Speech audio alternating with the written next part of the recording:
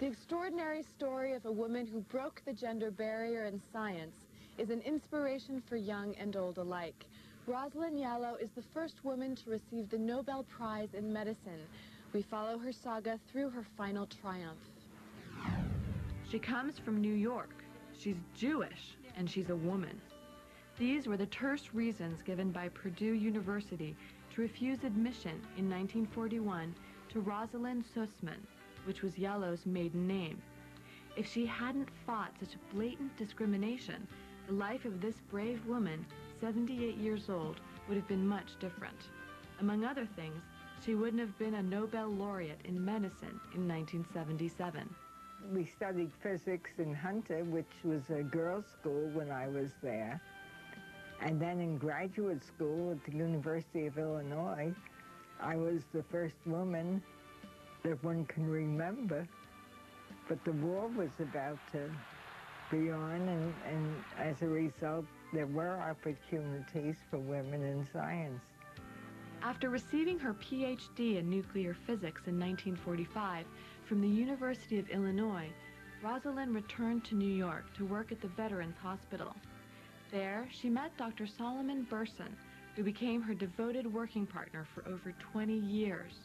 We both were working at the VA, and the head of medicine at the VA suggested that Sol and I talk to each other because he felt we would work well together.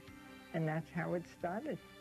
Together, they developed a technique called radioimmunoassay, using isotopes designed to identify rare substances in the human body's fluids.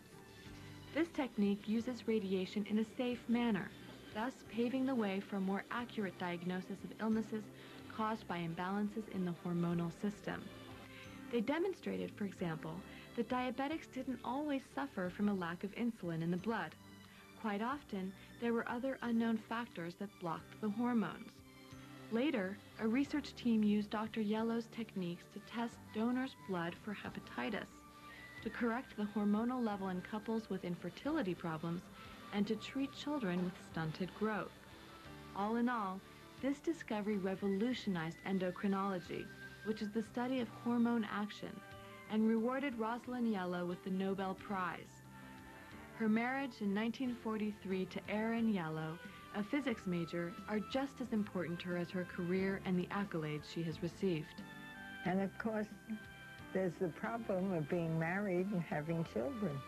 I think it's important for women to have children and do research, which sometimes makes it very difficult. Rosalyn is one of only 6 women Nobel laureates in medicine. In 1977, she suffered a stroke, but recovered to happily continue her worthy medical research.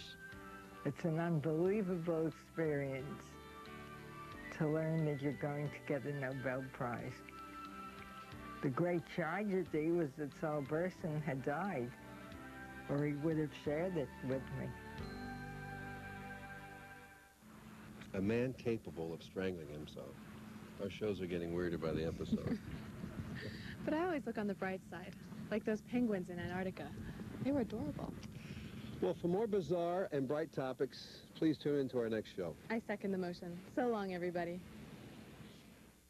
Mental illness can take many forms: schizophrenia, depression,